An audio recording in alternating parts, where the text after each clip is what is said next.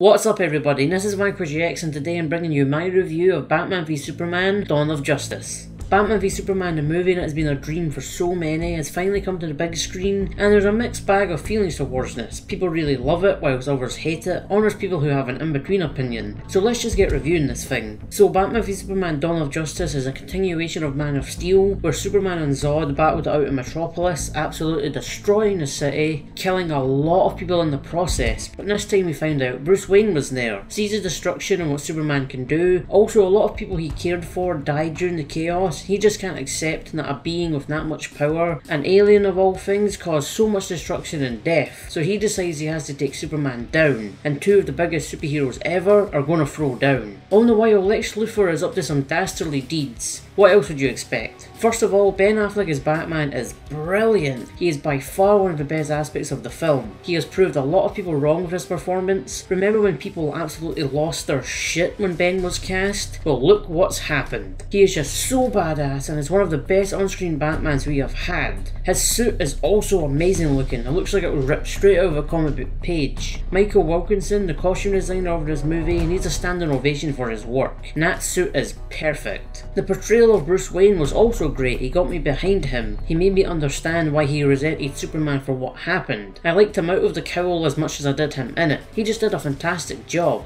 All knowing the change they did to him got to me a bit. I don't know if this is considered a spoiler, so you can skip ahead if you don't want to hear anything.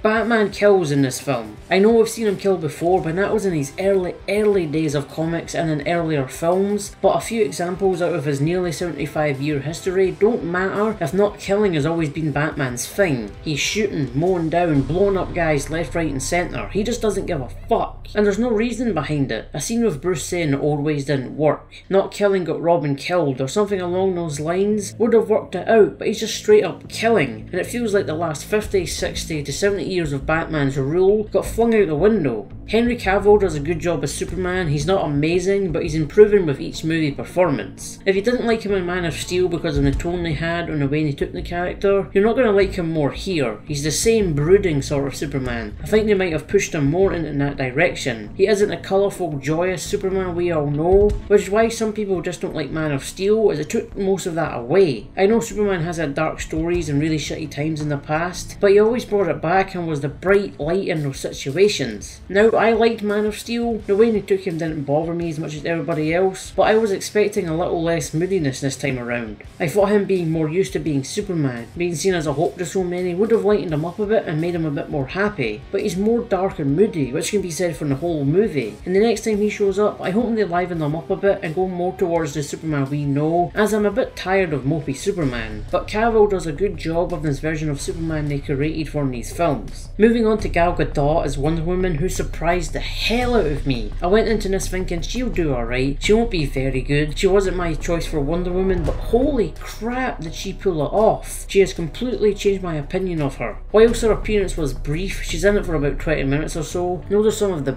best minutes in the movie, and some of the coolest scenes are during that time, and I wanted to see more of her, and I'm looking forward to her solo movie now. Her reason for being in this is pretty stupid though. Batman v Superman is a beautiful looking movie, and that's the one thing Zack Snyder is guaranteed to give us. He knows how to make a great looking movie and make each shot look amazing. The film is also filled with the Snyder trademarks such as slow motion and particles, in this instance a lot of rain. He also brings his great action scene work with him. The action in this movie is great. The fight between Batman and Superman had me on the edge of my seat. It was a little short though, it builds up for that long, and when it gets to it, this played in my head.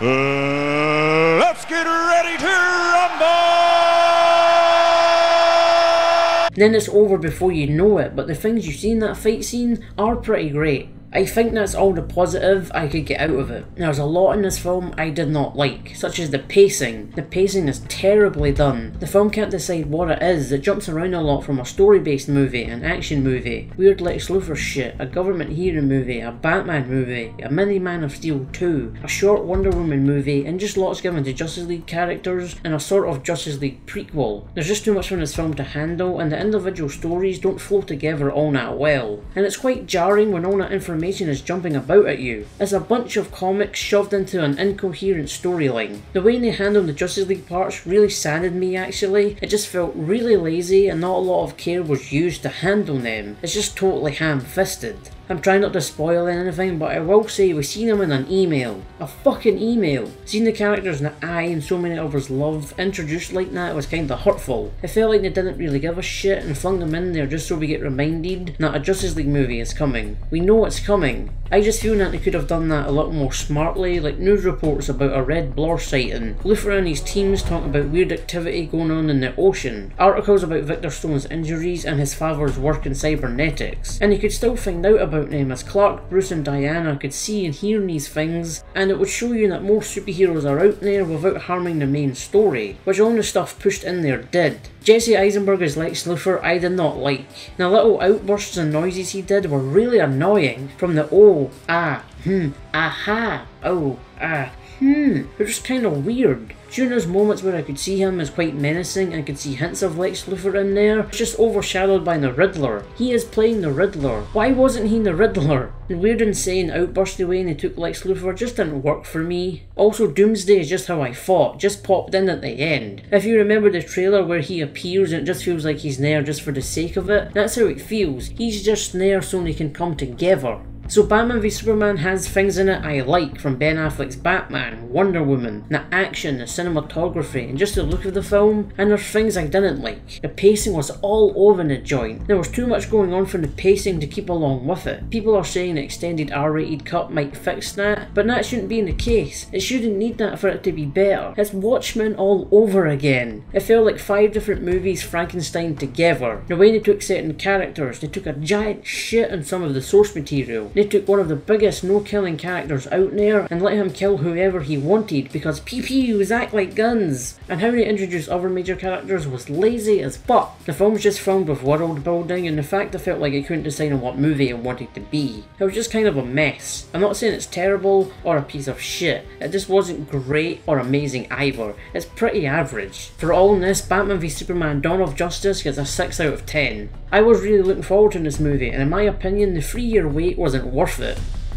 Well, that's it from me guys. If you liked the video, rock it on that like button, leave a comment and tell me if you've seen the movie and what you think of it. Also, don't forget to subscribe as it really helps me out. Thanks for watching and stay tuned for the next video.